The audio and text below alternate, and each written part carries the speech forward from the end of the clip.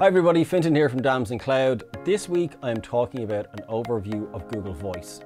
It's a very interesting product that we've been selling for the last few years and using, and I thought that you might be interested in a little overview.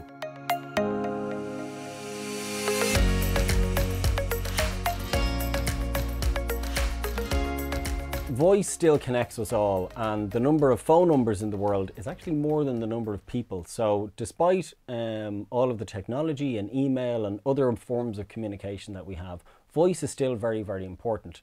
And a lot of businesses are still managing voice in a very traditional way. They have large server rooms that have telephony, traditional telephony solutions in them. And really it's very cumbersome, it's not very cost effective, and often companies can suffer from quite a lot of downtime as well.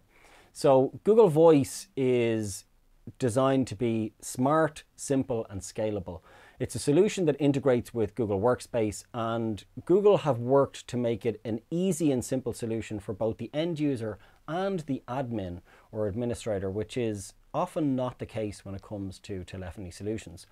Google have their AI and machine learning technology built into Google Voice as well. So they've got things like text to speech for auto attendant. You can actually type in what you want and the auto attendant will then just say it for you. They also have speech to text the other way around for voicemail transcriptions. I find this feature quite useful. And also have their machine learning built in for spam, so they can actually detect spam calls and shut those down. So some really interesting innovations around voice.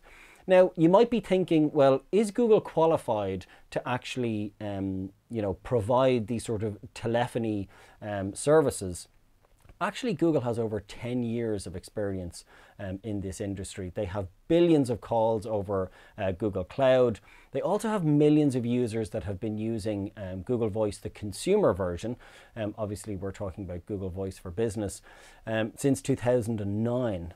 So as I said, over 10 years. So some really interesting stats that we will throw up on screen there, but suffice it to say, Google has enough experience here for any business. So voice is really ready for any size organization. As I said, the three pillars are simple, smart and scalable. It's a simple solution and easy for both end users and admins to administer and assign numbers and set people up. And then again, we have the smart AI features in Google, that are replicating the old phone system, but also improving upon it and making it a more modern solution. Then we have the scalability that you can migrate to Google Voice and port your numbers. You can provision a user in less than a minute. And you can even have things like self-assignment, where users can actually sign up for a phone number using their Google Workspace account. So when we think about Google Voice, one of the key features for me that I find advantageous about it is the fact that the experience is the same across all devices. So whether I'm accessing Google Voice on my mobile or whether I'm accessing it on the web, the experience is the same and the access to both my phone number and all of the features is the same as well. I have a unified calling experience, so when I'm in my Gmail, Google Voice will actually appear on the right-hand side, and I can both make and accept calls on my laptop or desktop computer. Google Voice also allows you to stay in sync. So Google has a feature called call forwarding, and you can assign your number to multiple different devices. So I've got my desktop phone here, I've got my mobile device, I've got my my actual laptop, and I can decide where I want my voice phone number to actually ring as I move around. If I'm out of the office, I might want it on my mobile. If I'm in the office, I might only want it on my desktop. And that flexibility is really part of one of the core features of Google Voice. I mentioned the voicemail earlier on. I absolutely love this feature. When I get a voicemail from someone, I can open up my phone and I have a full transcription of what is said. And again, this is Google's voice to text solution here that's been brought in.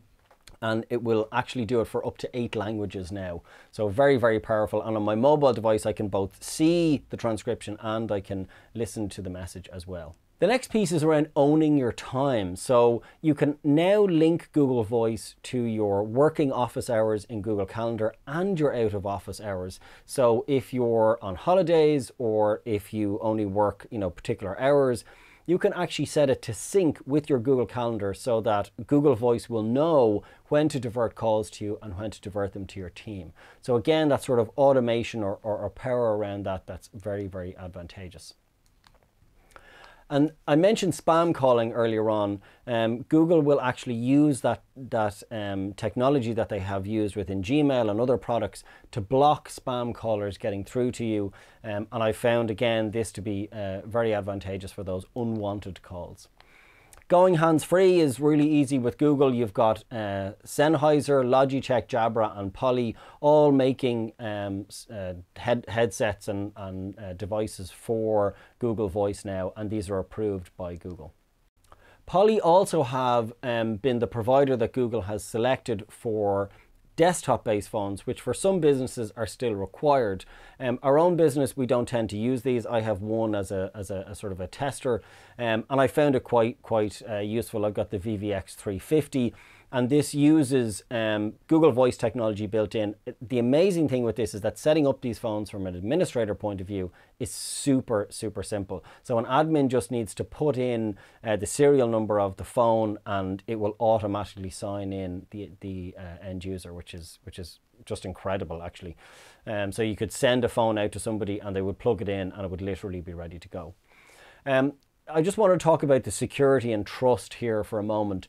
Google Voice is a core product of Google Workspace, which means that it's covered by all of the compliance and ISO 27700 and all that kind of stuff, and all the security and privacy piece that the rest of Google Workspace is, and the SLA, the service level agreement that Google have. You've got e-discovery and Vault, you've got data encryption at rest and in transit, you've got the GDPR compliance I mentioned. You've also got telecoms compliance and emergency calling. So all of the stuff that people would, or that companies would require out of a telephony solution. So where is Google Voice available? Well, it's pretty much available in most countries within mainland Europe now, and obviously UK and Ireland, and also the US and Canada. There is alpha testing happening in Japan at the moment, and there are more countries on Google's roadmap that they will be rolling out over the coming years.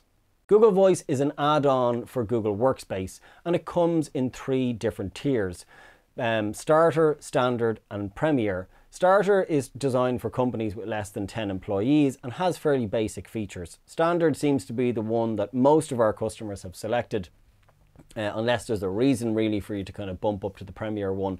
Within the Standard tier, you can add unlimited users, you can have unlimited domestic office numbers. So by that I mean whatever country you are in, if it's UK, if it's Ireland, if it's someplace in Europe, you can have as many numbers in that region or jurisdiction as you want.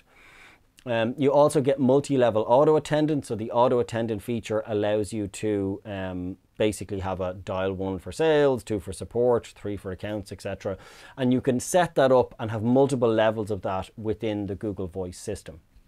You also have the desk phone support that I mentioned earlier on. And then really the Premier tier, the primary difference is that you can have international offices, so you could have a phone number in another country, again, where Google Voice is available.